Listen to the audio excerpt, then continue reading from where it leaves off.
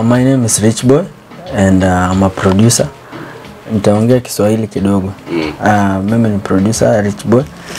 Na ijakuwa rahisi but we thank God mali tumefika na wasanii wetu wenye tunapata kila siku. Ghetto iko na talent. Ulianza production when? Nilianza production back in 2018.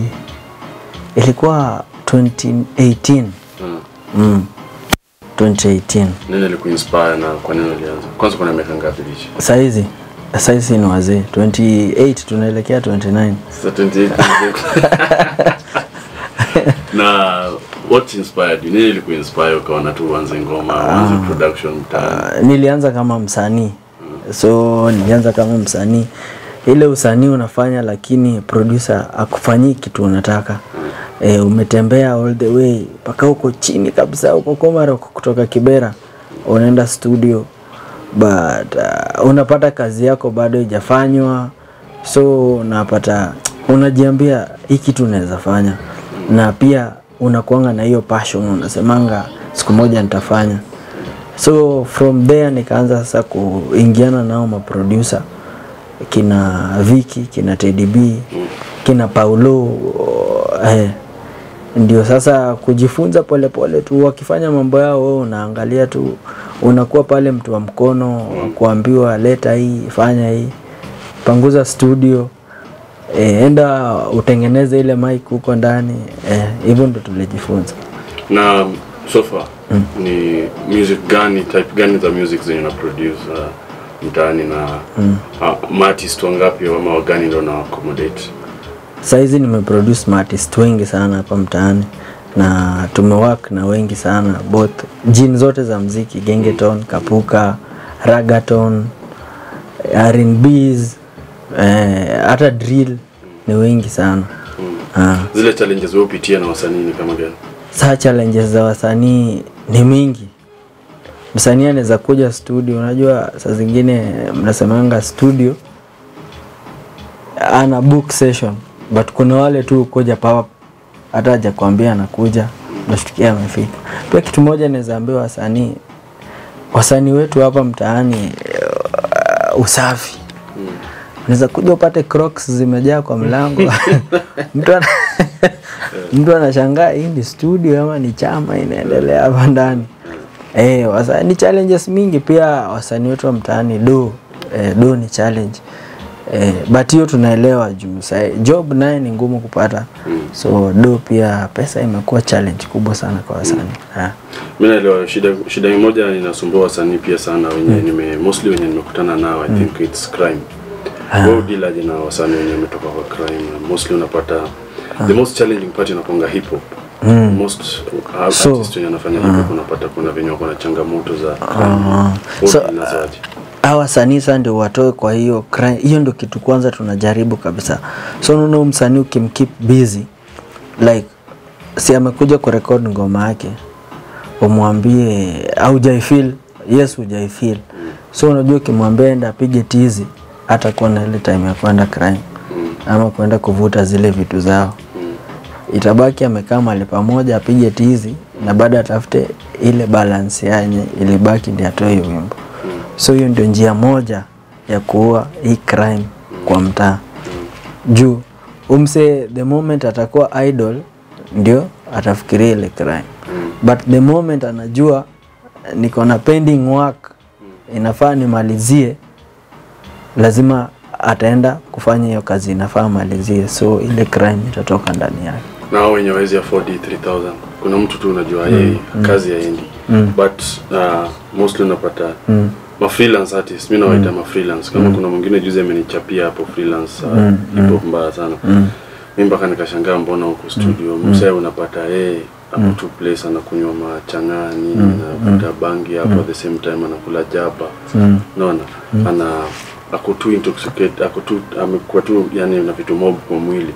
But then unapata huyo jamaa the moment ako high ndio ana flow. Unasikiza? Kama yuko high kwa dormant kabisa. Unaweza deal na mseaji. Mtu kaa huyo ni unajua mtu hawezi acha ile tu haraka. So mtu kaa huyo mna try unamkeep busy, but hata akitumia hizo vitu zake unapata sana uanze kumpunguzia, anaanza kupunguza. Si ati lazima atumie ndio akuje. Siku nyingine unaweza mwambia ukikuja studio kuja kama hujatumia hizo vitu zako ndio utaimba vizuri, na obvious atatry juu unajua wewe ndio umemwambia, na obvious atajua kama ni producer ndiye ameniambia nisipokula kitu naimbanga vizuri, wacha leo nisikule ama wacha leo nisikunywe, niende niimbe nisikie. Na ushapoteza wangapi wenye wamekosa kusikia hiyo? Kitu najua msanii hajawahi kosa kusikia producer. Kitu from mimi msanii hajawahi kosa kusikiza producer. Na ni gender gani ndio unawaka nao sana most, ama una consider gender wote kama madem, maboy, wa mama, wa baba? Ni wote. Wote hadi wa mama na kuanga na wa baba, kwaya, watu wa sikuti, yote kabisa watu. Sikuti inapigwa kupigwa. Inapigwa hapa kupigwa kabisa. Ile type ya music yenye una feel ukitoa hii yenyewe una feeling tu, yani hata wewe mwenyewe inakumotivate, yani unasikia tu ni kama you want to be in the studio all that day, unataka tu kukaa kwa studio time yote. Ni ngoma type gani ya ngoma? Kuna mapiano, kuna bongo, siku hizi zinaitwa kwaito nini? Kwaito. Mimi nasemanga ni talent ya msanii. Kuna ule msanii ukisha produce una feel tu yani uanze tu kuwakia tu hiyo ngoma yake. Juvenye tu ameimba azin amekubamba, hata wewe mwenyewe una feel tu hata njaa usikii. Unataka tu usikize ngoma yake. Na nikikuuliza hata point yenye umefika saizi. Kuna ile point yenye unafika ile feel kama usha convince artist mentally, umemchallenge mentally.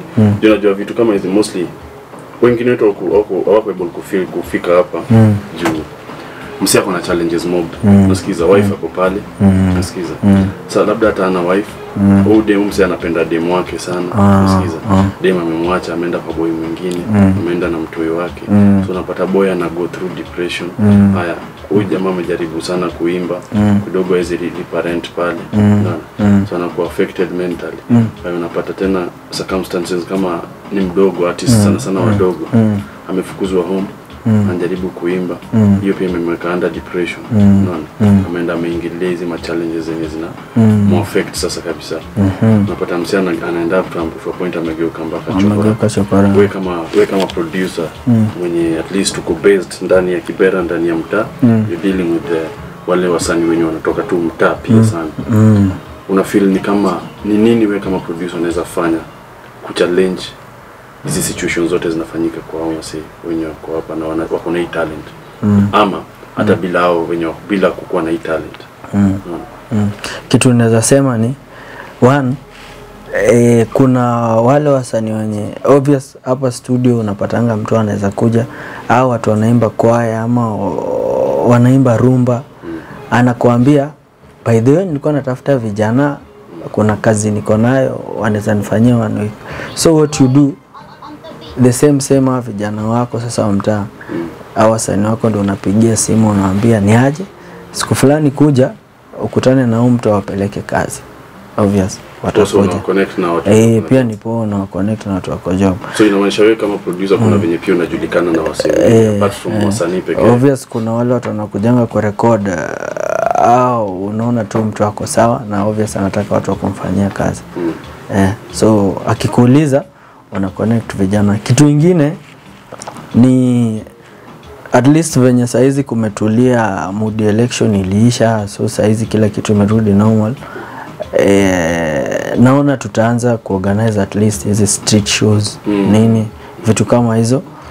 We organize street shows na vitu kama hizo, unapata wakiimba pale mnaweza ujui anaweza kuwa naimba pale, mtu anakuja anaona kijana kuna talent anampatia kakitu.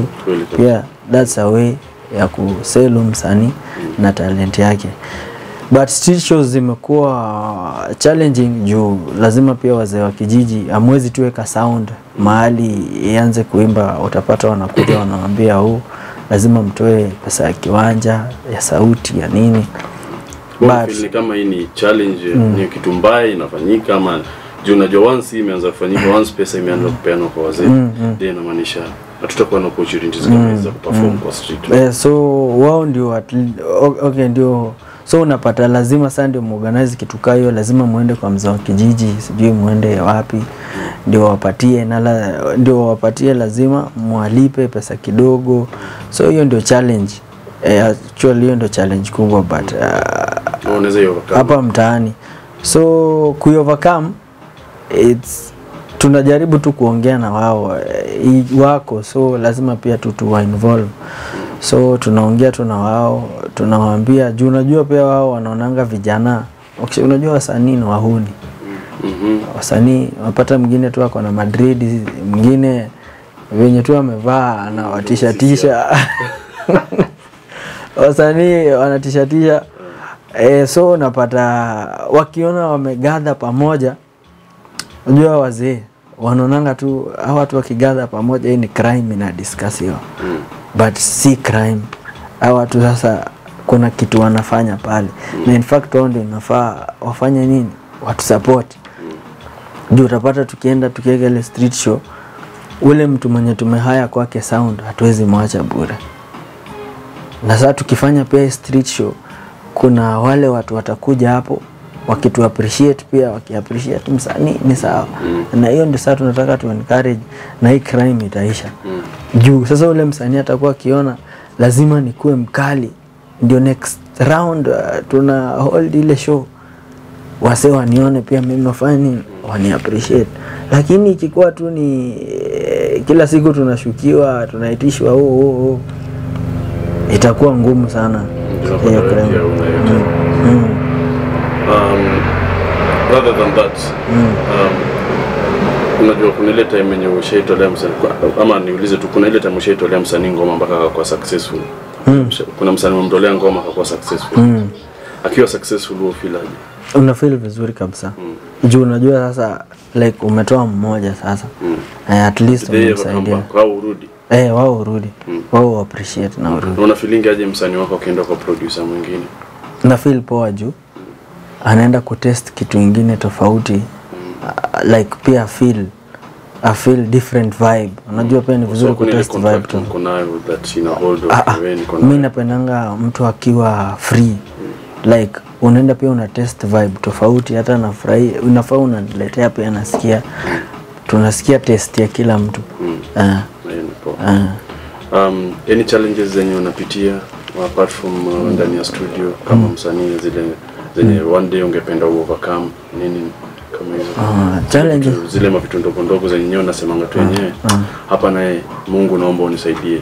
Challenges ni tunataka tu at least tunapanua studio inakuwa kubwa, nikuwe na mahali penye sasa wasanii wanaweza kuwa hata wakipractice, tukuwe na mahali penye akishafanya ngoma yake we can create and launch hiyo ngoma. Hizo ndio challenges hizo ndio vitu nafikiria. Unapata msanii tunaweza launch hiyo ngoma yake hata kama ni audio hajatoa video, but tunaweza i-launch tuweke kwa platform kubwa. Challenge zingine ni kwa media. Ndio new artist akuwa accepted ni ngumu sana. Very hard, ni ngumu sana. Juu unajua bado watu hawajazoea hiyo sauti yake.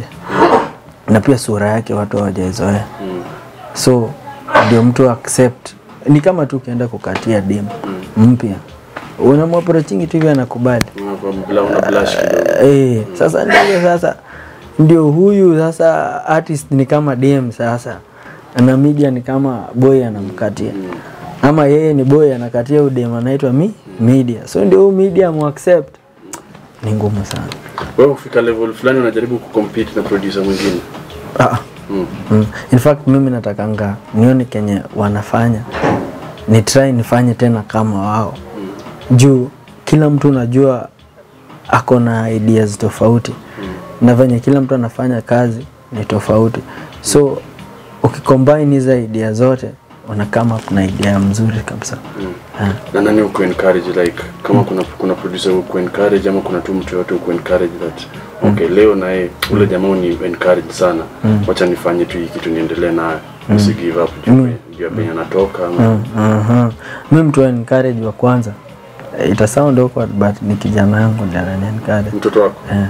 Nikiamka asubuhi nikimwona lazima nitoke niende, lazima niseme nitoe ngoma kali yenye itaenda ndio yeye sasa siku moja aseme huyo ni mzee alitoa hiyo ngoma. Ungependa future yake ikae aje? Future huo mtoto wako na mama yake ni future yake lazima ikuwe tu mzuri. Lazima tu ikuwe mzuri. Ndipo babake ameanza kuwa producer, so kama babake atasimama mahali yeye ataendelea. Yeye aendelee sasa kabisa. Kwa sawa.